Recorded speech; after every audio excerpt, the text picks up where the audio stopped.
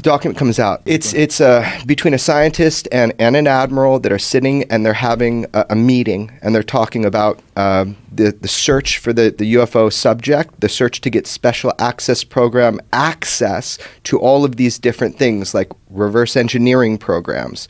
You've got security, and then someone's going to be on the outside saying, hey, we need people to guard this building. That's what the document kind of proves. Everybody has been debating whether or not this document of a conversation with a sitting admiral at the time is a real document. I'll tell you straight up right now, I'm in the position to know, and it is a real document, that it is real.